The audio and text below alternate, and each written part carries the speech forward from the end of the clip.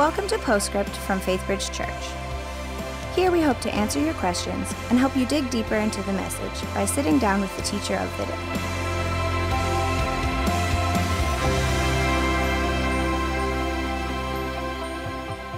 Hi, and welcome back to another Postscript. I'm Justin Teague, the Worship and Communications Pastor here. I'm with Pastor Ken, who just finished preaching the first part of a new 3-part series on who Jesus is. Thanks for being here, Pastor Ken. Sure. Fantastic sermon, information-packed. I'm looking forward to the next couple of weeks as you unpack more.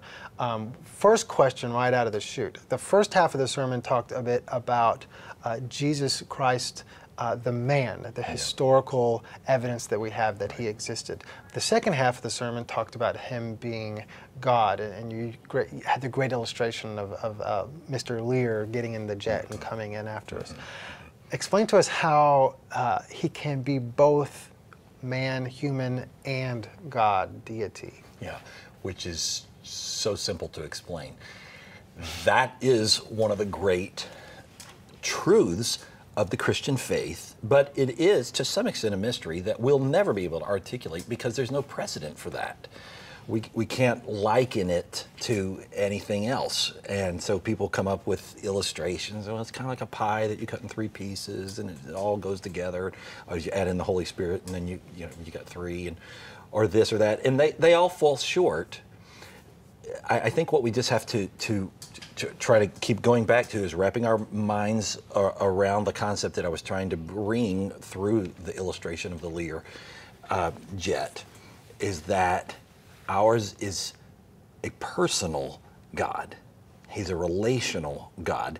And the only way that relationship, that personality could become real to us is for him to become one of us.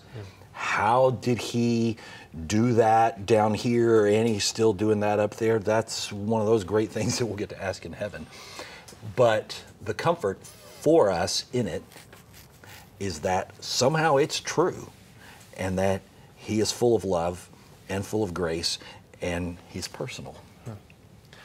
That's helpful. The other question is back to that Lear jet. You then went and talked about God came for us through Christ. And you said the statement, no one else is coming for you. Right. Now, that's not a politically correct thing to say these days, that there is just an exclusivity, that there's almost egomaniacal to say such a thing. Explain why that's not. No one goes to the Father except by me. Right. Well, sure, and in our PC world, that certainly can come across as exclusivistic. And I think sometimes Christians don't help, because sometimes I think Christians almost gloat in the concept. No one goes to the Father except through our Lord Jesus. So, you're out of luck. Which is not the spirit at all, and that's really what I was trying to capture in the illustration at the end, is that's not what his tone was. Rather, his tone was, I'm just stating a reality.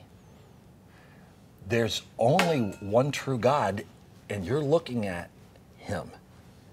I'm the only one who gives life. You can line up all the others, you can read all the books, you can practice, the Eightfold Path and 5 Pillars and 10 Commandments, and but I didn't send a map. I just came personally, and I am the way. And so I think what I was trying to capture in that is, in the tone of it, is his heart of love for us, and it's just stating a reality. It's not a it's just like, no, this is just the reality.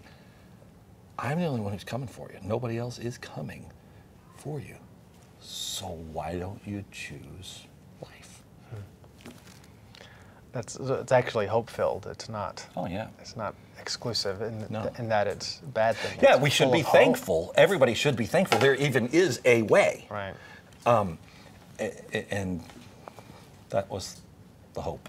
Great. Well, we've got another information-packed 2 more weeks coming. Dan is doing next week. Dan will do next week. I'll do the 3rd week. As we do this and as our grow groups are talking about this, are there any resources you could recommend for further study? Well, sure.